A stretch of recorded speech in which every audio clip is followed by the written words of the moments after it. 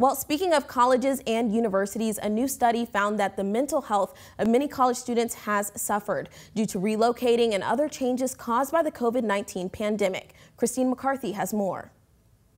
Students already have higher rates of mental health problems, and the life disruption of suddenly relocating, trading independence for moving back in with family, and a feeling of loss have amplified those issues. If the coronavirus pandemic weren't stressful enough for everyone, being forced to relocate unexpectedly can be especially distressing. It's what many college students have dealt with as COVID-19 began shutting down campuses last March. The mere fact of needing to move from where you live is something that can affect you mentally. Dr. Cindy Liu, clinical psychologist at Brigham and Women's Hospital, is one of the researchers who studied the psychological effects of this displacement by surveying nearly 800 students between last April and August. About a third of the participants in our study were asked to leave campus and to move off of campus.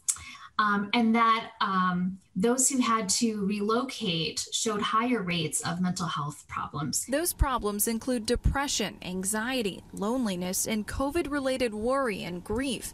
A lack of access to social support and mental health resources compound those issues. One major stressor was leaving behind personal belongings.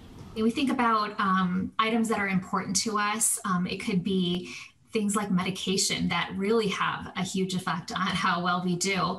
We had students who were studying abroad and couldn't get back to campus, and yet their items were removed without them being there. For many students, a lack of communication from their schools and clarity on when they could return heightened their distress. Liu says the findings published in the Journal of Psychiatric Research should inform colleges of the impact of displacement and the need for ample support.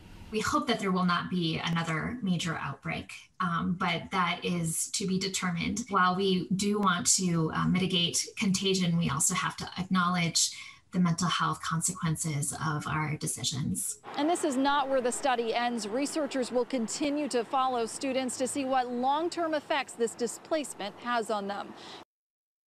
And speaking of mental health, be sure to tune in each Monday for a new Mental Health Monday story here on WZDX.